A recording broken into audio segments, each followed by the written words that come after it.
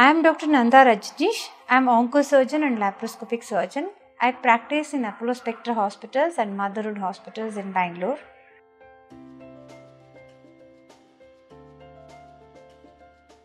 To know about acute pancreatitis, first you should know what is pancreas. Pancreas is a gland, or it's an endocrine organ, and organ which also produces the digestive juices, which is attached to the intestinal part called duodenum. The secretions of the pancreas are known to digest the lot of proteins and lipase foods or lipid foods in the intestine. When the food reaches the duodenum, it gets mixed, and also it changes the chemical content of the food itself for increasing and improving the digestion of the food. What happens in pancreatitis is there is some kind of injury to the pancreas for different reason. It could be obstructive lesion, or it could be stone in the gallbladder which can be injuring the pancreas, or it could be infection in the pancreas like viral pancreatitis, or it could be congenital reasons. The pancreatic secretions which come out from the pancreas, they rupture and they start coming out into the abdominal wall.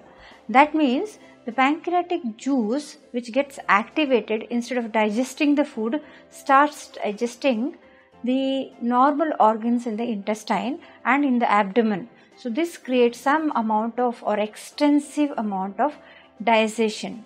So pancreatitis is another common entity following alcoholism. So any individual who is alcoholic is likely to also get pancreatitis. Means it is not common for everybody, but anyone who has taken alcohol, that history is very important if an individual has pancreatitis. So once the pancreatic juice enters the abdomen and causes and creates inflammation, individuals will have lot of pain in the abdomen, and there will be collection of fluid in the abdomen because of inflammation. So when you do an ultrasound, if there is lot of gas in the intestines, then pancreas and pancreatic changes may be visible, may not be visible. But the consequence of pancreatitis leading to fluid collection in the abdomen may be visualized, and it can present in the form of cyst collection in the pancreas called pancreatic cyst formation, or fluid in the peritoneum is in the form of mild or moderate ascites or massive ascites if it is severe pancreatitis. So depending on the grade and severity of a pancreatitis, the ultrasound presentation may be different.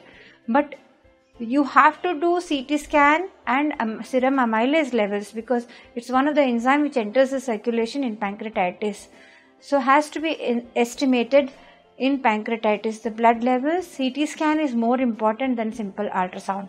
So many times if it is mild pancreatitis, ultrasound may not show anything, but if it is moderate and severe pancreatitis, you do see the consequences of pancreatitis that is happening in the abdomen.